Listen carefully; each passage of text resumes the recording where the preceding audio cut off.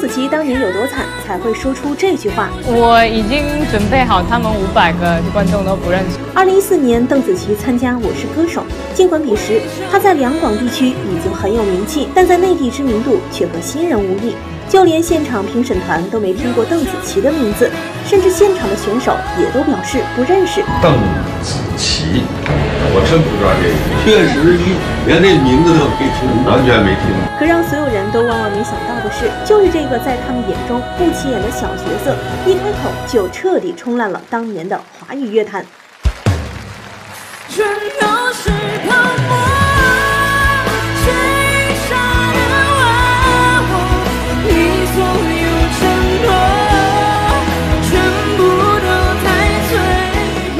这首《泡沫》让邓紫棋一战成名，在之后的比赛中更是力压希拉、周笔畅，用硬实力彻底征服歌手舞台。就连那届的冠军韩磊都毫不吝啬地称赞邓紫棋：30岁以后一定大放异彩，大放异彩，知道吗？邓紫棋也给我们留下了一个个经典之作，无论是翻唱 Beyond 的《喜欢你》，还是周杰伦的《龙卷风》，都成为了他歌手生涯的里程碑之作。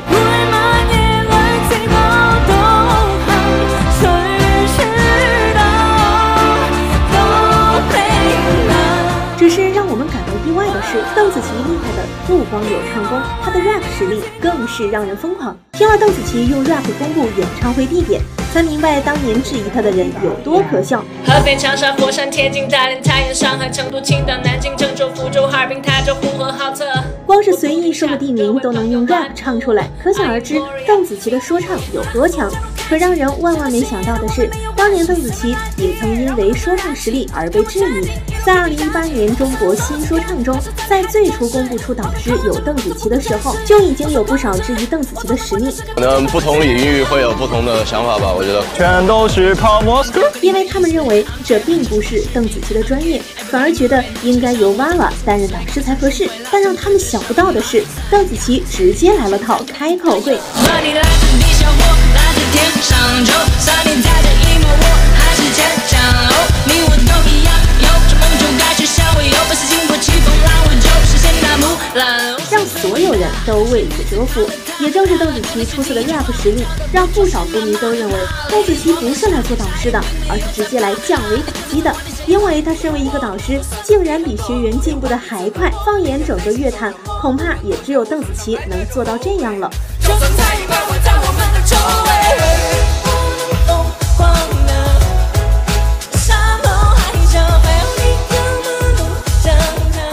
邓紫棋此生压力最大的地方莫过于此。这是邓紫棋在香港足球场上的一幕。作为迈阿密香港行主场嘉宾的邓紫棋，受邀去观看梅西球赛，却因梅西的无动于衷不上场，将全场的球迷气到顶峰。而邓紫棋却感受到了前所未有的压力。我也没有见到梅西下场表演，他们很开心，我要表演怎么办？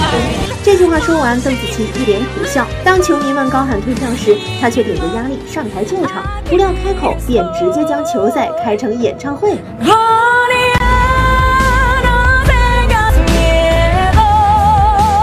一首清唱《Amazing Grace》唱出口，邓紫棋用自己的歌声缓解了球迷们的情绪，就连贝克汉姆都亲自等待歌曲唱完，用掌声来表达自己的心情。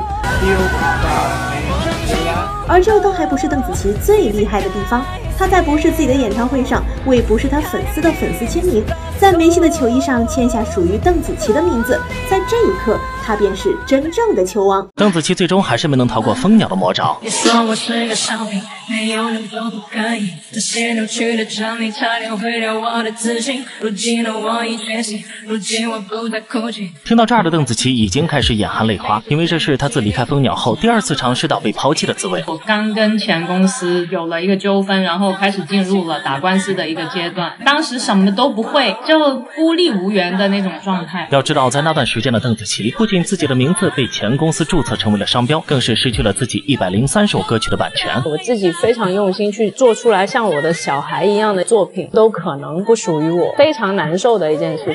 即使最坏的结果出现，我还继续做音乐吗？所以这也就是为什么在时光音乐会上，当邓紫棋得知张杰准备翻唱她的《泡沫》时，邓紫棋数次落泪的原因之一。因为就算是邓紫棋是《泡沫》的原创者，但这首歌曲的版权仍在前公司的手中。我就说《泡沫》这首歌可以唱吗？怎么说这首歌音频不能上线。可即便邓紫棋遭到了前公司的背刺，但她还是在广州演唱会的舞台上缅怀了前东家。直到此时我才明白，为何邓紫棋会在唱到这句时数次落泪。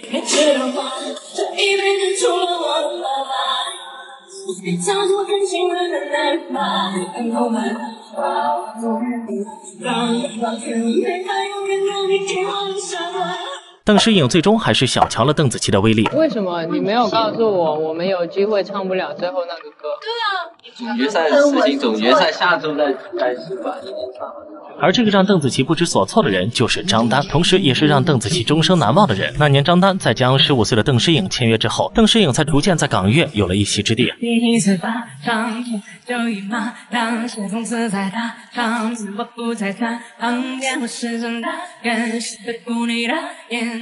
直到2014年，张丹才带着只有22岁的邓紫棋站上了《我是歌手》的舞台。可让邓紫棋感到心酸的则是，公司却连节目组更改赛制都不告诉她。而面对邓紫棋炮轰式的质疑，唱片公司却是一两句话敷衍了过去。表演上不会有改变啊，我们已经。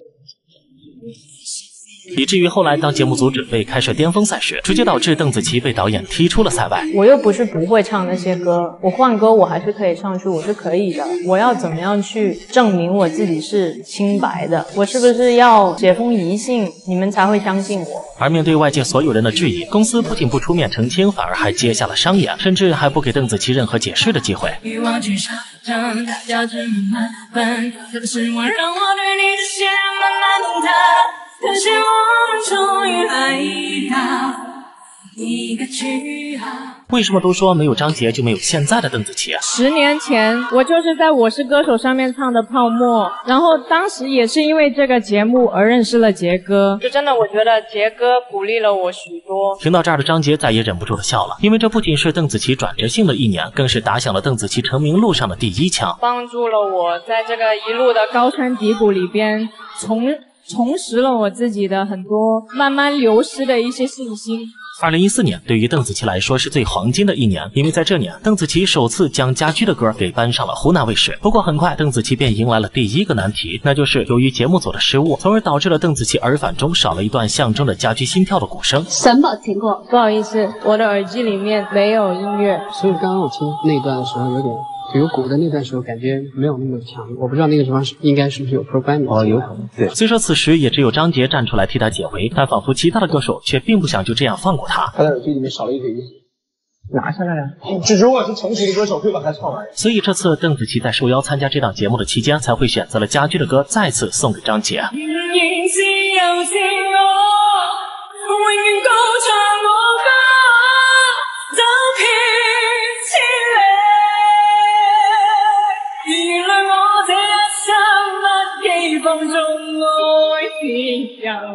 邓紫棋最憋屈的一次翻唱，恐怕就是选择了黄家驹的歌吧。对不起，抱歉。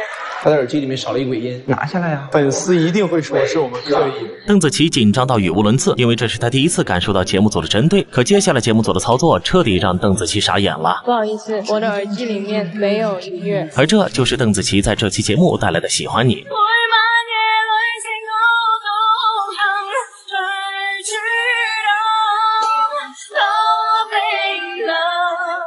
伴随着邓紫棋在上轮比赛错失第1名后，邓紫棋便在所有人毫不知情的情况下，特意将黄家驹的《王炸喜欢你》给搬了出来。今天带来的歌曲是一首广东歌，所以你完全没有办法估计，就是现场观众们他们到底熟不熟悉。以至于当周笔畅得知邓紫棋和自己一样唱粤语歌时，他才会如此的苦恼，因为他也不确定自己能否胜过邓紫棋。为什么他也会唱粤语？他会唱粤语吗？好巧啊！为什么？所以是节目组有人透露吗？而最终邓紫棋毫无悬念的拿下了第1名，周笔畅则是拿到了第5名的成绩。冷静后的邓紫棋也开始反思自己当时为什么会做出终止比赛的行为。如果我比较有经验的话，可能我那时候的决定是我拔掉我的耳机，我听台上面的 flow back 这样，可能我就不会那么冲动，一下就喊停。所以我一出来之后，我就一直在自责，我那时候没有想到，然后我就担心了很久。张宇怕了，他真的怕了，因为他觉得邓紫棋今天输定了。也许张姐今天是可以把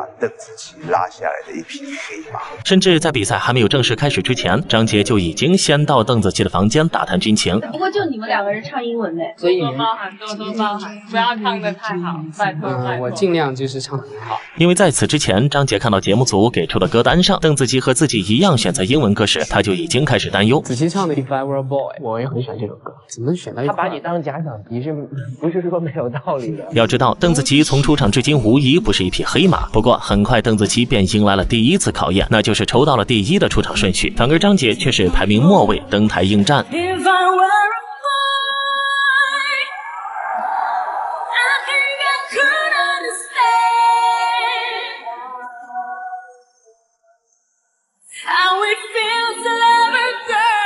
而在邓紫棋演唱的过程中，坐在台下的张杰听的是一脸满足。可就在邓紫棋演唱结束后，他却开始对张杰产生了愧疚感。其实我刚刚有自己私底下跟张杰说，我觉得我有点羞愧，因为他很喜欢 Beyonce， 然后我在他面前唱了一首他女神的歌，可是我没有办法完全的把它唱好，我觉得很遗憾。紧随其后的张杰也是拿出了自己的王炸，甚至所有人都认为张杰会拿到第1名。可好景不长的是，最终张杰只获得了第3名的名次。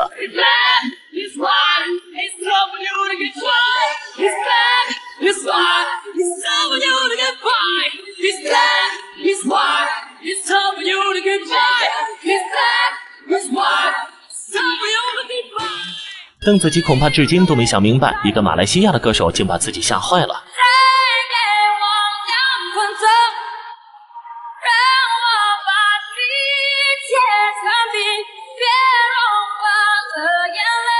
2014年，在我是歌手的半决赛上，希拉和邓紫棋的厮杀无疑是那年最大的看点。当时还是内娱新人的邓紫棋和周笔畅总是5-5开，可希拉的出现彻底将比赛演变成了3组鼎立。直到此时，也只有张杰才看出了节目组的用意。这个明显就是在跟邓紫棋聊戏而一切都如张杰说的那样，希拉在用周杰伦的冲天神作拉近他和现场观众的距离后，希拉这才正式开启了他和邓紫棋的生死较量。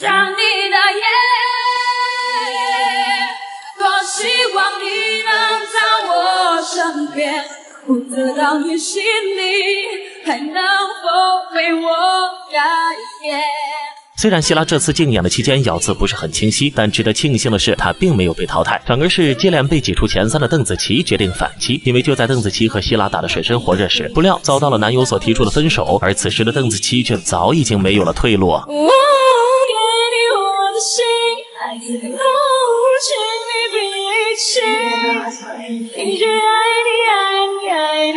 你，后再也不分离。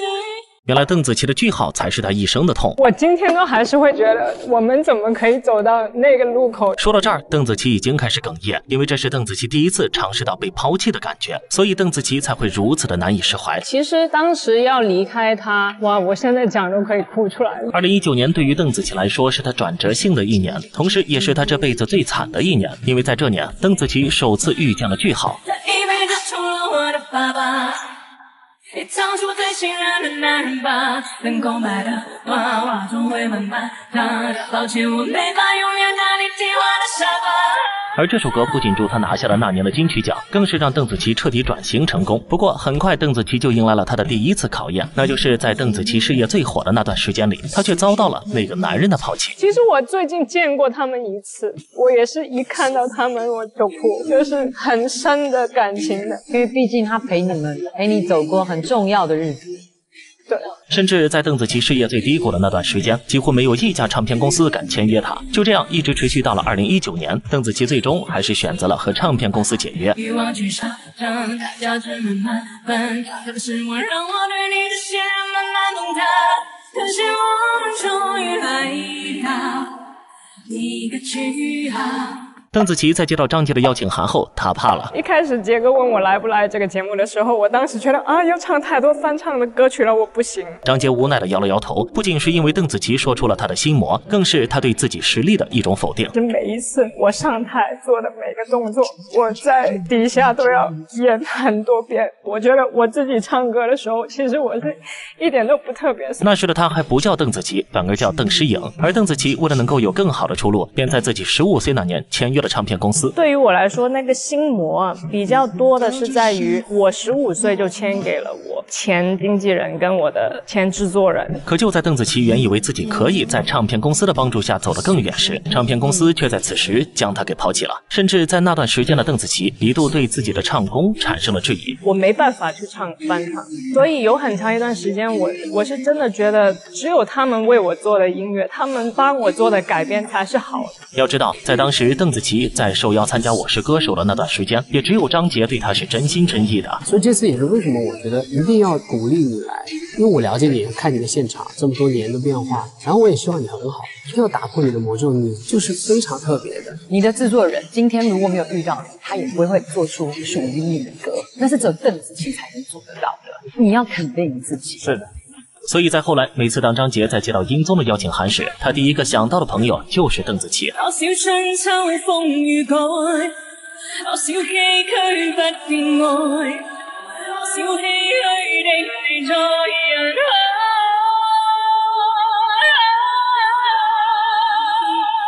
邓紫棋最惨的时候也莫过于此了吧？2019年在那个节点里边，以前的歌的歌曲版权不在我这里了，我什么都没有。这是邓紫棋自嘲最严重的一次，吓得节目组只敢给邓紫棋背影，戴佩妮无奈地低下了头。因为以前制作人对我来说是一个老师，要听话。对我听他什么东西，他想他安排他干嘛，他叫我干嘛我就干嘛，我就练。甚至在邓紫棋事业最低潮的那段时间，邓紫棋只能一个人默默地承受这一切。因为呢，当时我的生活就是很多事情都是脆弱的，所以他刚好在我生命的这个节点进来的时候，他是看到很多我这一面的。不过此时的邓紫棋却是笑了，因为这是她在和唱片公司解约后唱的最爽的一次。我最后的信念是若与你再遇见，在平静的世界。虽然邓紫棋在平时的演出过程中很开心，但在演出结束过后，邓紫棋总会担心自己会不会让歌迷失望。甚至当邓紫棋听见马敬恒嘲笑她小哭包时，邓紫棋这才露出了一丝微笑。认识她就知道她是一个哭包，而且就第一次录音的时候听到她哭，我就有关系她，就问她你还好吗？所以邓紫棋在参加这档节目的期间，特意拿出了她和马敬恒一起合作的首张专辑。像一场流星越美丽，我措手不及，来不及释然就失去你。邓紫棋终于可以笑着唱句号了。可是我们终于来到一个句号。今年在时光音乐会上，邓紫棋终于笑着唱完了《句号》这首歌。其实这首歌是邓紫棋为经纪人所创作的，因为19年邓紫棋解除了与蜂鸟音乐长达14年的合约，而彼时悲伤落幕的邓紫棋只能通过唱歌来掩饰心情。那首歌是我写我跟我前经纪人的关系，我今天都还是会觉得我们怎么可以走到那个路口，有很多美好过的时候，有很多痛过的时候，其实就写在歌词里边，爱的恨的都是留在我的心里。欲望去杀挣它价值慢慢奔它的失望让我对你的血慢慢崩塌。可是我们终于来到。将时间线拉回到06年，彼时还未成年的邓紫棋参加歌唱比赛夺得冠军，经纪人就不顾公司阻拦签下了邓紫棋。邓紫棋也为了感激公司给她这个平台，所以就一直不断努力练习。终于在12年，一首《泡沫》在乐坛彻底站稳了脚跟。全都是泡沫，这一刹那花火，你所有承诺。之后，邓紫棋也原以为自己能一直和唱片公司合作下去，没想到在19年因为某些事情而解除了合约。在今年时光音乐会上的表现来看，邓紫棋也终于放下了这段感情，而这也让歌迷非常高兴。不过，相比于这首歌，能让歌迷更兴奋的还得是邓紫棋的粤语歌。果然，邓紫棋的粤语歌才是歌迷的兴奋剂。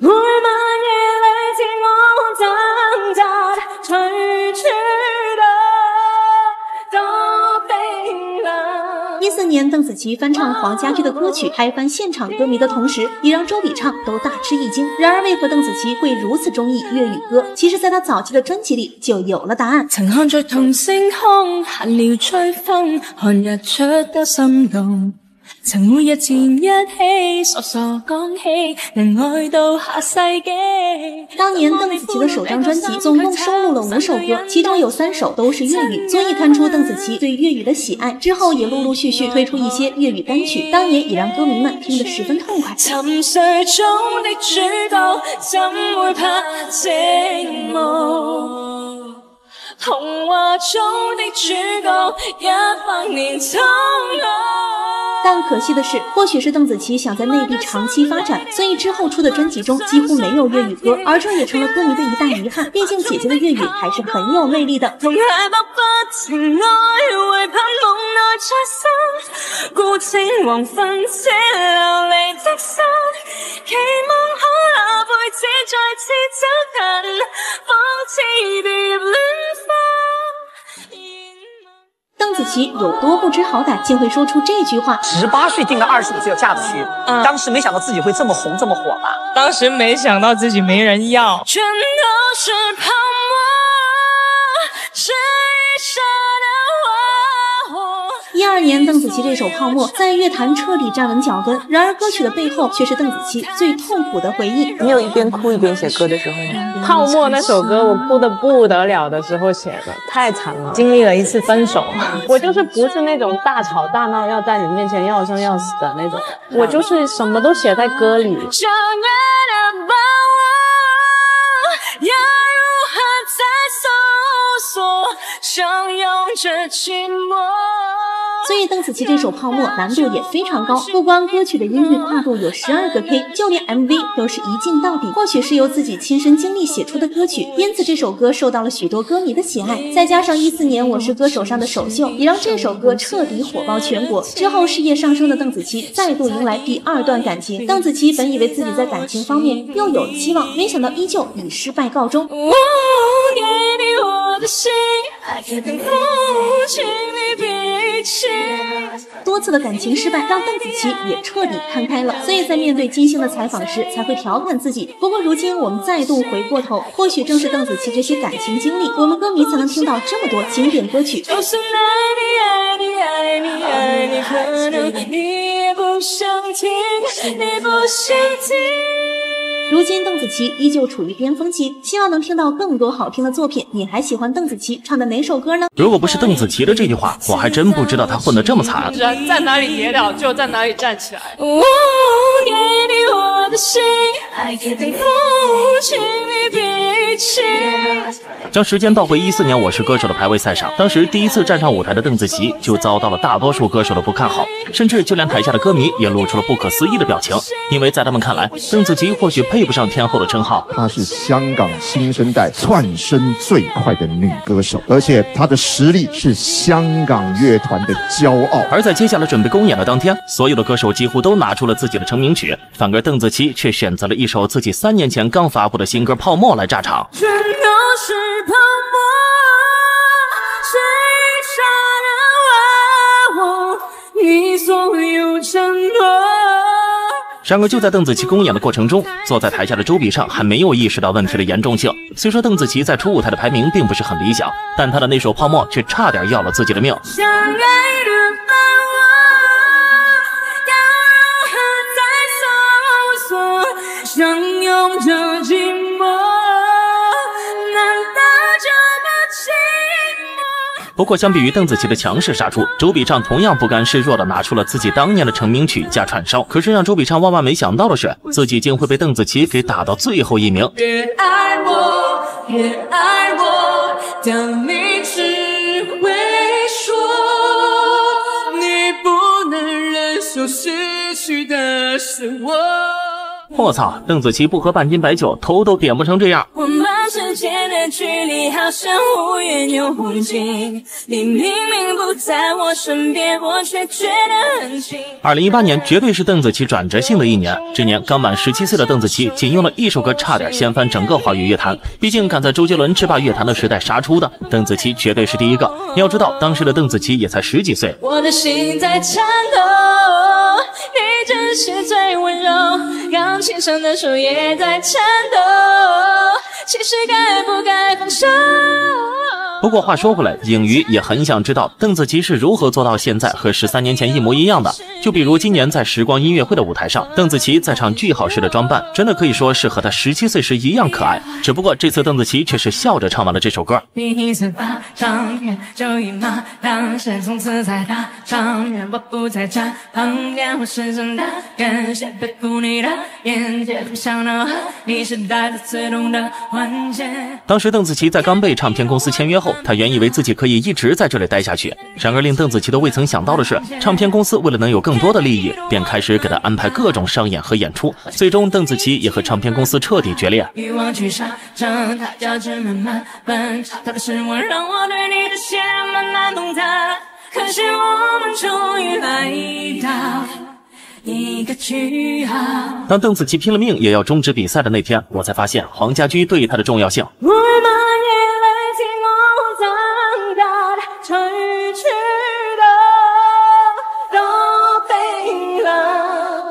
14年在我是歌手的淘汰赛上，邓紫棋突然罢演，让所有人不知所措的同时，也差点断送了自己的前程。邓紫棋原本是打算用家驹的歌来助自己突围，可是让邓紫棋万万没想到的是，节目组却在此时出现了史诗级的失误。我的耳机里面应该有一个 program， 还有现场乐队，我的耳机里面完全没有 program， 只有现场的音乐。起初邓紫棋在选择改编这首歌曲的期间，邓紫棋为了能够让现场歌迷记住家驹，特意在这首歌曲的前奏中加入了一些鼓声，而这也示意着家驹的心跳，所以邓紫棋才会不顾一切的终止比赛。可这也令她遭到了其他歌手的嘲讽和质疑。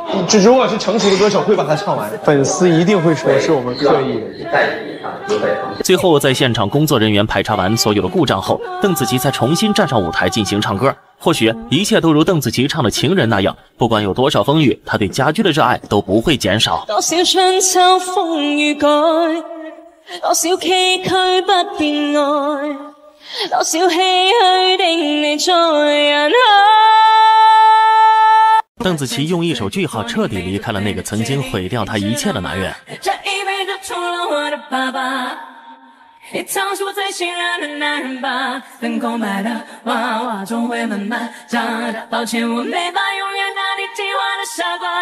而这个让邓紫棋终身难忘的人就是张彤，同时也是带邓紫棋进军乐坛的伯乐。那年在张彤将15岁的邓紫棋给签约后，邓紫棋才迎来了一个属于她的时代。一点一滴每一天珍惜，融进每一口气，好好的爱你。直到2014年，只有22岁的邓紫棋才带着一首原创砸向了内地的乐坛。可就在邓紫棋以为一切都胜券在握时，背后的唱片公司却给了她一颗重磅炸弹。为什么你没有告诉我们有机会唱不了最后那首歌？总决赛的事情，总决赛下周再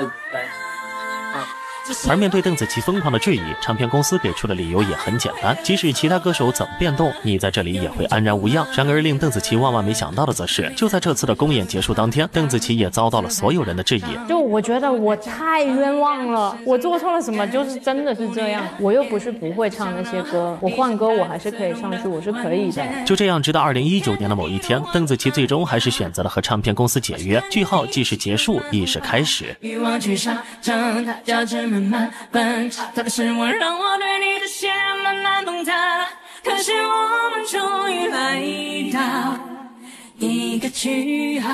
邓紫棋终于还是说出了这句话：唱完这首歌就好好为什么是好好的生活？就在刚刚，邓紫棋演唱完《龙卷风》后，还是选择了和当初的自己释怀。而邓紫棋作为2014年《我是歌手》的一匹黑马，在掀翻整个歌手舞台之后，为何说出自己会好好的活着这句话呢？其实这一切早在邓紫棋还未曾出道前就已经埋下了伏笔。爱情来得太快，就像龙卷风，离不开暴风圈，来不及逃，我不能再想，我不能再想。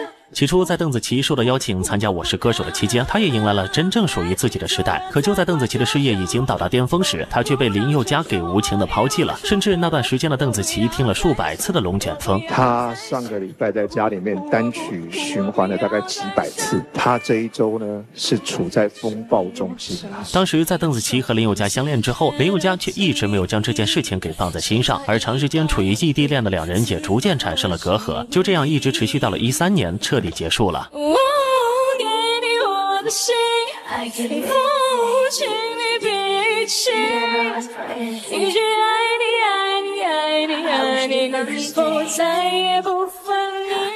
我操！当我看到林俊杰拿出这首歌，我就知道林宥嘉输定了。手心的蔷薇，自生而不自觉，你值得被疼爱，你懂我的期待。其实这首歌可以说是林俊杰等了整整9年的遗憾了，因为自己从邓紫棋和林俊杰相识的那一刻起，邓紫棋就一直期待着自己能和林俊杰共同完成这首歌。你满仓的蔷薇，你动人的香味，是最好的，你陪我伴我接受世界。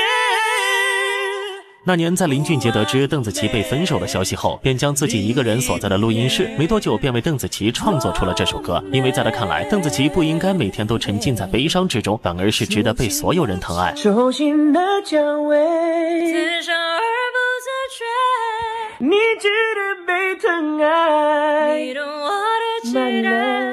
毕竟在此之前，邓紫棋从初登歌手无人问津到一夜爆红，仅仅用了不到1年的时间。也就是在这1年出现了太多的变故，直到2019年，邓紫棋在和唱片公司解约后，才逐渐从悲伤之中走了出来。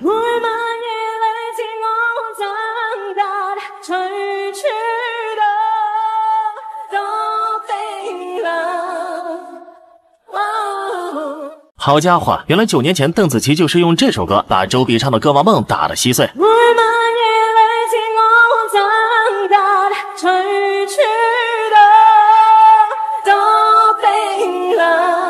14年，在我是歌手的舞台上，初登歌手舞台的邓紫棋就遭到了多数人的不看好，甚至台下的观众也露出了迷惑的表情。此时也只有曹格才认出了邓紫棋，她是香港新生代窜升最快的女歌手，而且她的实力是香港乐团的骄傲。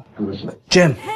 可就在接下来的公演当天，邓紫棋选择了用自己的原创《泡沫》开场，而此时的周笔畅还没意识到问题的严重性。虽说邓紫棋在初舞台的排名并不是很理想，但她的那首《泡沫》却直接将周笔畅打到了最后1名的位置。全都是泡沫，最傻的我，你所有承诺，全部都太脆弱。不过，相比于邓紫棋的强势杀出，同样是小狮子的周笔畅也毫不示弱。周笔畅也拿出了自己当年的成名曲加串烧。可让周笔畅万万没想到的是，尽管自己已经在演出之前彩排了数百次，但面对邓紫棋的强势杀出，最后还是遗憾那一期的歌王宝座。越爱我，越爱我，但你只会说，你不能忍受失去的是我。我操，也就只有14年的歌手舞台才敢叫诸神之战。爱情来得太快，就像龙卷风，离不开暴风圈，来不及逃，我不能再想，我不能再想。2014年，在我是歌手的突围赛上，希拉一袭黑衣亮相，演唱阿黛尔的成名曲，以此来向邓紫棋和周笔畅宣战。毕竟当初邓紫棋可是刮走了本该属于自己的歌王宝座。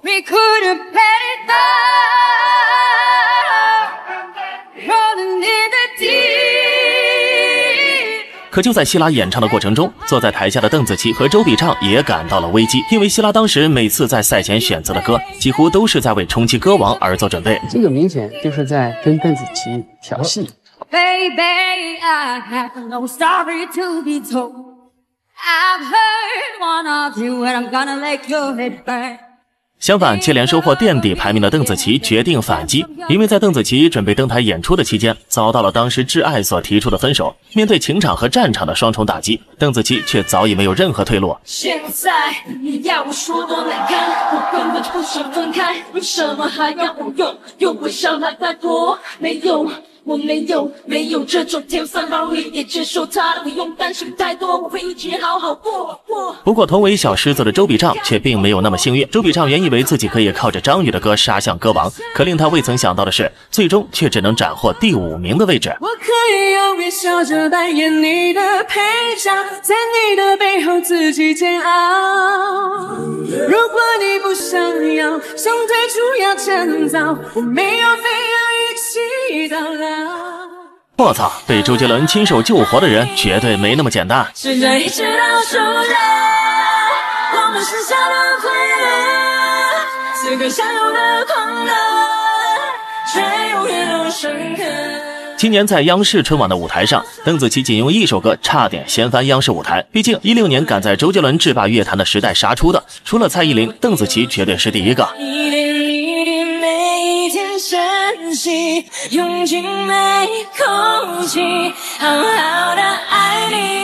将时间倒回到邓紫棋还没成名前，当时只有12岁的邓紫棋，因为疯狂痴恋周杰伦的创作和编曲，在邓紫棋听到周杰伦的新歌《黑色毛衣》后，便决定自己去重新填词，然后寄给自己的偶像。我当时很喜欢《黑色毛衣》这一首歌，然后我还自己写了一版我的版本的填词，对，然后我发到他们唱片公司去，当然就没有任何回复。可就在邓紫棋将这首歌邮寄给周董的公司之后，这首歌却再也没有了任何消息。而此时邓紫棋却并未知晓，此时的周杰伦正处于被好友出卖的阶段。邓紫棋为了能够让周杰伦听到这首歌，她报名参加了一档歌唱比赛。在台湾逐渐小有名气的邓紫棋，也决定将当初的那首被遗弃的歌曲重新编曲翻唱。我给你我的心，还给你付请你别弃，一句爱你爱你爱你爱你，以后再也不放